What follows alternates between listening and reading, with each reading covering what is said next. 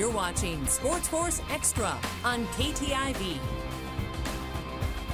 Welcome back, folks. Tell you what, this year we thought, well, we'd implement a few new things into SportsFource Extra, and that includes this right here, our Game of the Week. And this week, we have a treat for you in the depths of Nebraska. So let's get a look at Howells Dodge and Neely Oakdale in this week's SportsFource Game of the Week. All right, that's right. This week's Game of the Week features two small-town Nebraska teams with big goals. Neely Oakdale made it all the way to Memorial Stadium last season. They look to jump out of the gates this season as they take on Howells Dodge. We're going to just jump right out into the action here in Neely. 26-26 in the third quarter, and this ball from Bryson Gatekin to Colson Krebs puts the Warriors on top of the Jags 32-26. But the Jags are still on the hunt here on a third down connection. They're connecting right here on a prayer. Colton Closen snags it, stays in. He's going to set up the Jags with great field position. Just a few plays later, Hunter Luther takes the pitch for the Jags, outruns the Warriors all the way to the edge here, and after a two-point conversion, Jags take the 34-32 lead. Warriors now in desperation mode, and the deep pass from Gatekin is undercut by Lane Bellina. That would be the beginning of the end as the Jags topple the Warriors 42-32.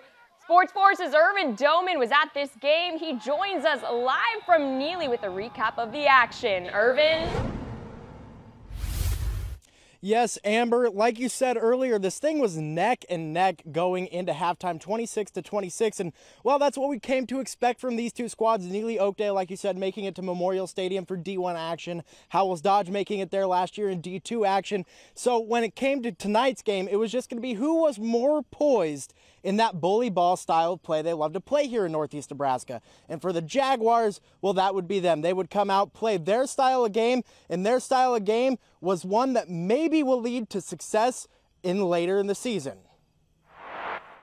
Well, I thought early on it was obvious that both teams had some young kids, and they first-time starters, but I thought they did a really good job with the Gatekin kid, running him. You know, and we weren't getting lined up properly, and that goes back to coaching. I got to do a better job. We just had some breakdowns early on, and we slowly started to correct those. I think both teams are going to get a heck of a lot better as the year goes on. And Howells Dodge will pick up the season next week against Fullerton, where they look to go 2-0, and Neely Oakdale will look to bounce back and get in the win column against Guardian Angels Central Catholic. Back to you guys in the studio. All right, thank you very much, Irvin. Down the road in Pender, though, one of the best nicknames in Siouxland, the Pendragons hosting Elkhorn Valley. Pendragons would open up the second half with impeccable defense. Trent Hansen holds Mason Nitz, and Owen Kneifel completes the sack there. A few plays later, Aiden Beckman's in line for a great catch, but here comes Nate Decker from behind for the interception in the end zone. What a play there on the defense later on. The Elkhorn Valley quarterback, little underhand toss to Maverick Hageman. Hageman fights his way in for the touchdown, but that wasn't enough for the Falcons. They toss to Corbin Werner here. After a little rollout, actually, there's the toss. There's Werner with the catch. Two-point conversion. Elkhorn Valley wins over the Pendragons 20-14.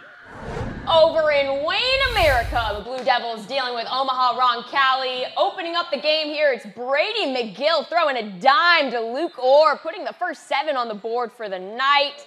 After a safety, the Pride have a 9-0 lead here, but they get to receive again, but not too fast. They fumble the ball. It goes back to the Blue Devils. That would cost Roncalli Catholic as Caden Keller throws to lead Sam Jug for the perfect pass and touchdown to close out the first quarter.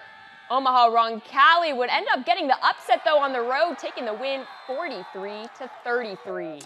Hey, back into Iowa over in Lamar's. Galen Catholic hosting Hinton. Blackhawks, they lead 3-0 coming out of the break, in their defense coming up big against the number 9 Jays. There's a fumbled snap for Galen, and Carson Divis falls on it. That gives Hinton the ball deep in Galen territory. Blackhawks take full advantage of the turnover. Gabe Anderson on the read option keeps it himself, breaks the plane into the end zone, and Hinton takes a 10-0 lead. We'll fast forward late in the fourth. Last gasp for the Jays. Cole McCarty going deep, but this pass ends up in the wrong hands. Cole Freisen picks it off. That puts the game on ice. Hinton upsets Galen 10-0 on the road. Tell you what, folks, SportsFource's Connor Trett was in Lamar's covering that action tonight. And Connor, what do you think made the difference in this Battle of the Birds here?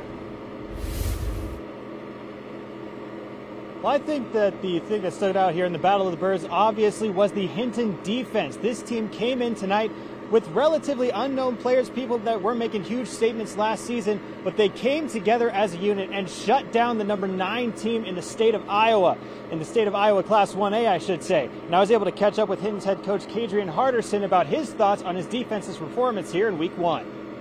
Defensively, pitching a shutout, I thought that was fantastic. The boys, they bent, but they never broke.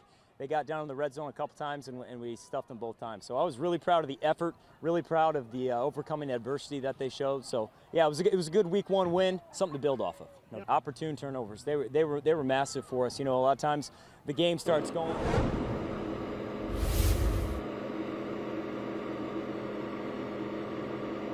Now for the Blackhawks, the road won't get much easier as they have the Western Christian Wolfpack on the road next week.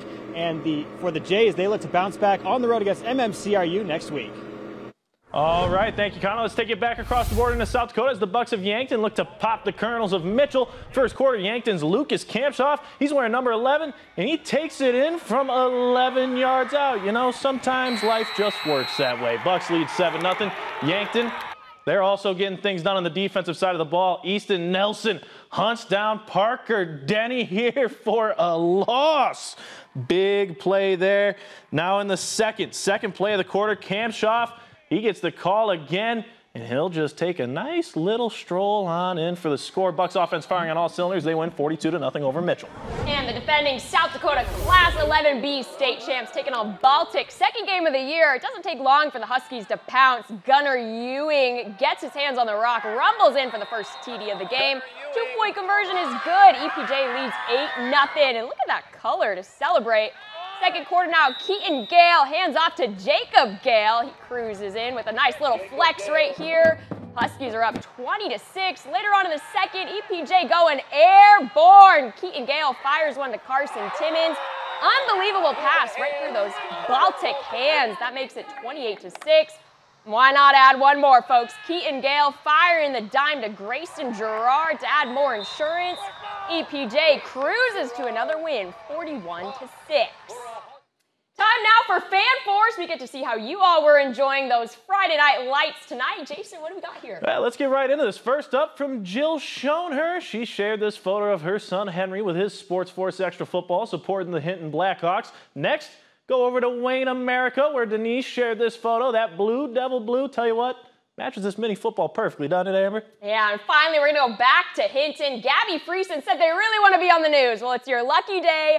Love the school spirit out there. Don't forget, you can send in your SportsFource photos each week to connect at KTIV.com for a chance to see them on the air. We're the Outpoint Cheerleaders, and SportsFource Extra will be right back. Woo!